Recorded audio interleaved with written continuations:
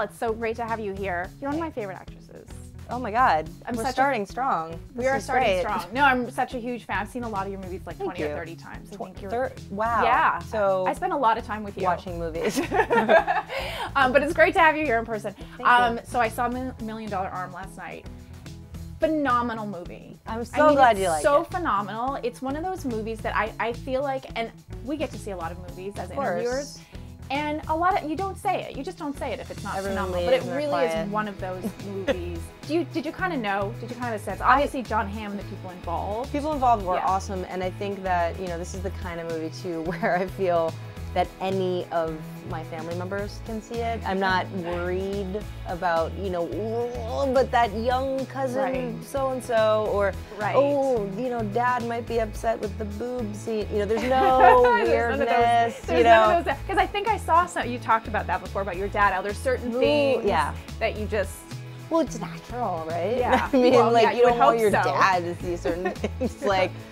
So I think this movie is great for me and my family, so that we can go together. We can all go together, and Disney. I can be proud. Yeah. So you know Jon from before? You've known him for I've known him for many years. Yeah. So then having to kiss somebody on camera that you know, is it weird? Of course, it's always weird. I think any sort of intimacy on camera is sort of odd. Oh, you do? Yeah, just because it's. I would think maybe you get used to it. It gets. You definitely get used to it because it becomes so kind of. Whatever. I mean, people are like, ooh, is that sexy? I'm like, no, it's like literally a day at work.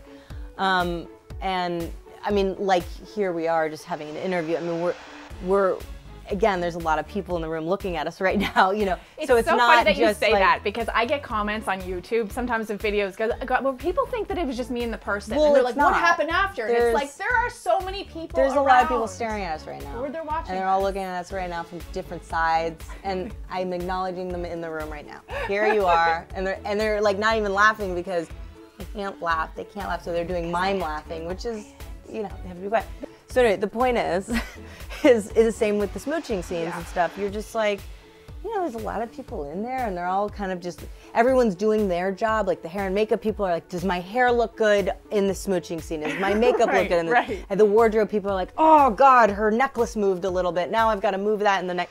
You know, so it's all very technical. But is it, being that it's somebody you know, would you rather it be a total stranger that you have to kiss or somebody you already sort of are friends with? Because I would feel more uncomfortable about a friend, because I don't necessarily want to want my friends to know how I kiss. Well, but you're not, that's not really how you kiss, right? So it's, you don't really actually kiss. But is it different? It's totally different, yeah. So do you have to sort of explain? Like how you kiss like your honey is totally different than how you would kiss for work. You know what I mean? Have you had, because this is obviously a true story about these boys that have their moment, and because it is a true story, everybody knows they did make it into the major leagues. Yeah. Did you have a moment as an actress, like an acting equivalent, where you said, I've made it into the major leagues? I feel like I am the queen of slow burn. I'm like, I love slow burn. So I didn't feel like, you know, I love my job and I love that the sort of steps, and I'm respectful of the steps that I've taken. So, but you know, I definitely, there are moments where there have been like, wow, that was a bigger step up. Well, there are also those scenes where they're really put on the spot and everybody's watching. Have you had an audition moment like that where you feel like... God, I feel like every audition is like really? that. Really? Even now? I think, yeah,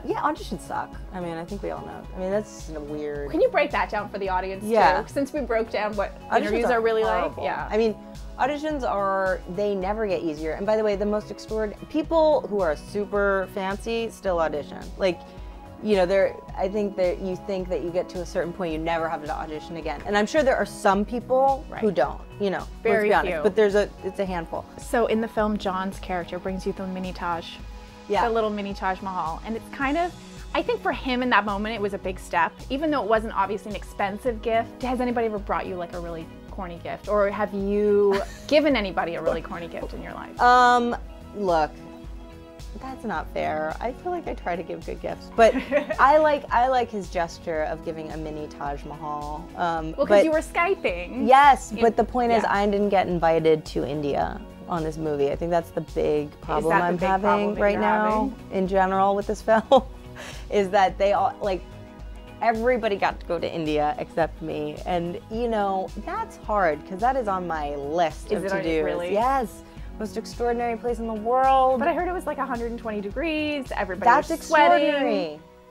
You know, a lot of Indian food that might not sit so well. That's all true, but that is a part of living.